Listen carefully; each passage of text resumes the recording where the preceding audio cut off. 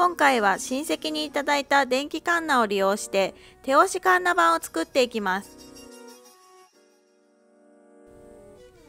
削り幅が 136mm あるので、いろいろな材料の厚み調整や精度出しができそうで楽しみです。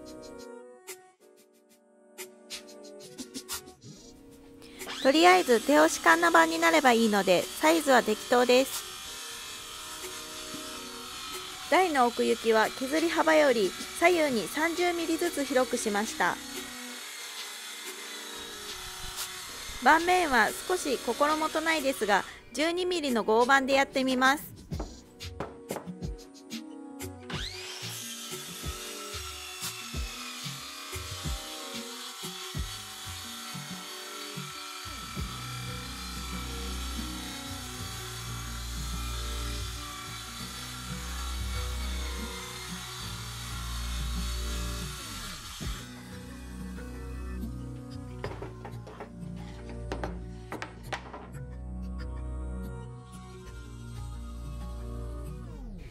とにかく現物合わせで形にしていきます。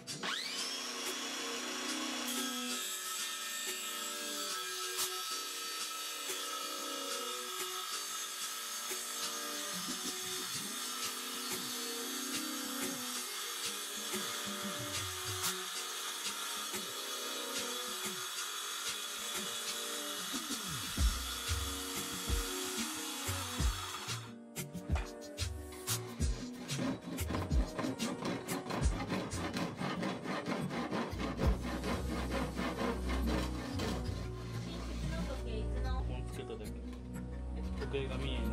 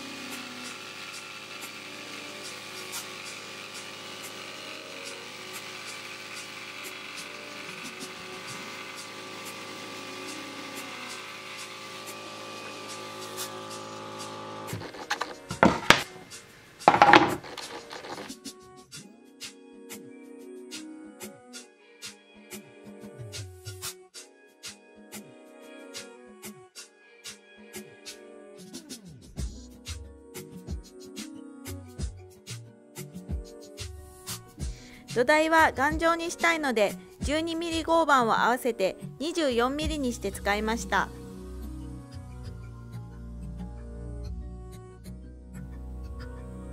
ウッドショック早く終わらないかな。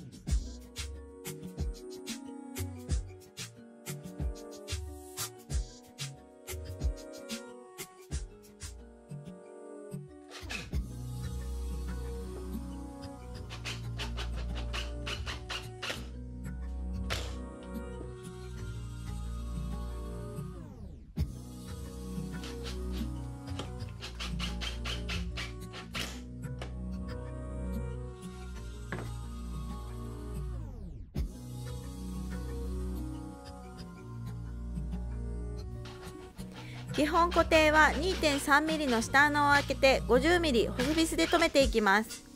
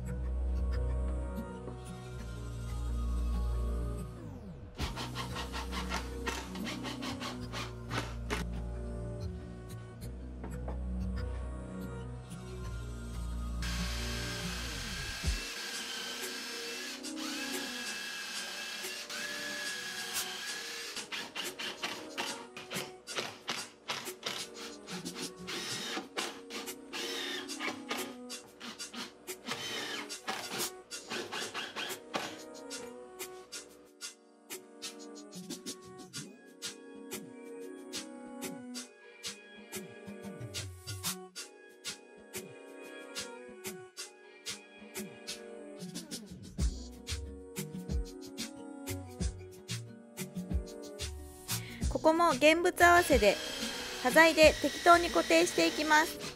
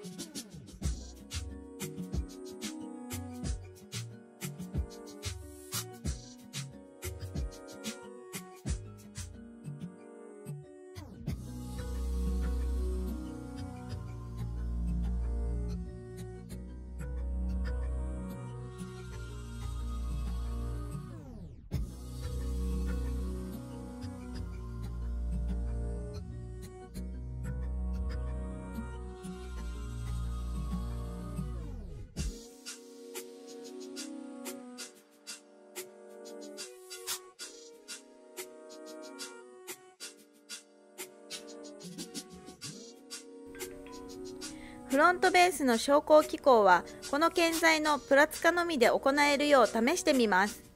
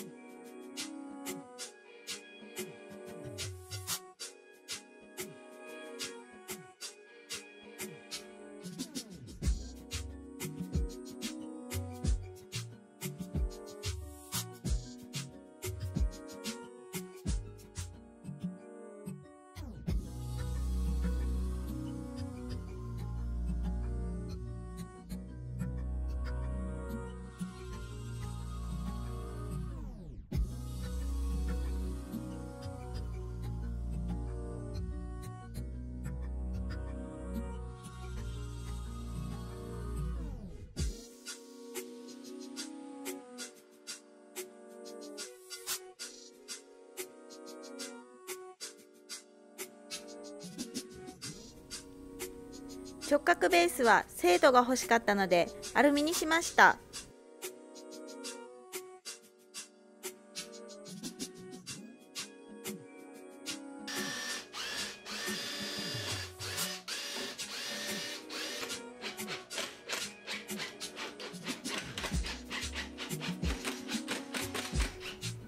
取り付けビスはステンのタッピングビスが余っていたのでこれにしました。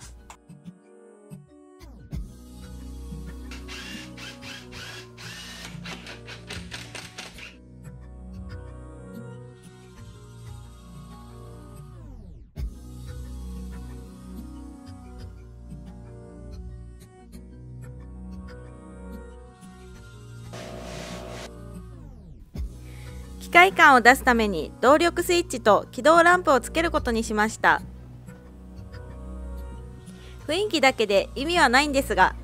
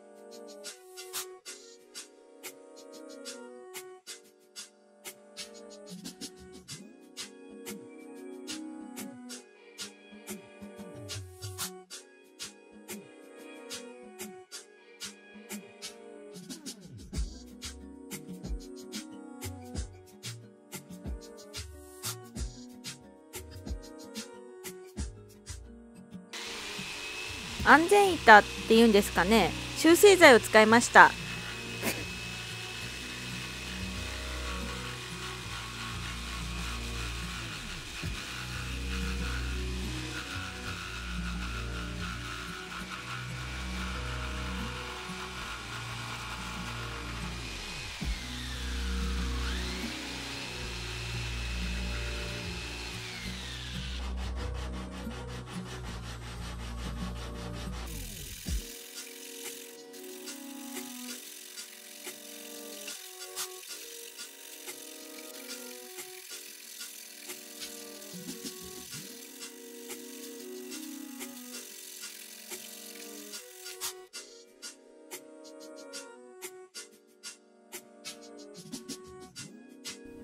塗料はワンポイントで濃いめのワトコオイルエボニー色にしました。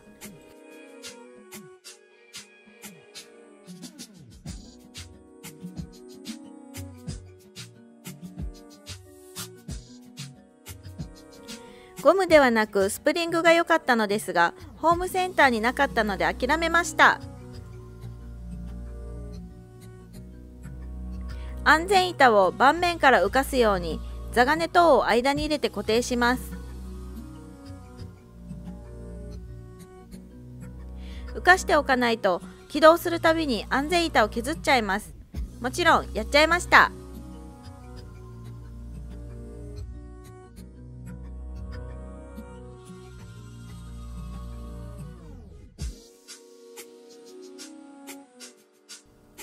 フロントベースを 1.5 ミリ程度下げてみたいと思います。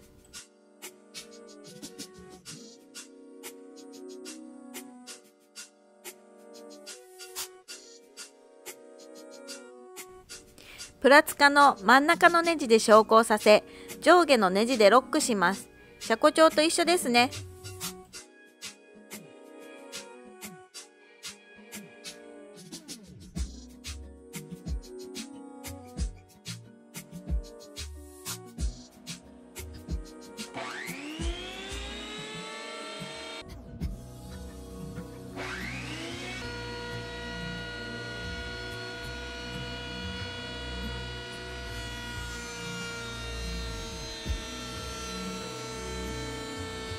あ、囚人のこと考えてなかった。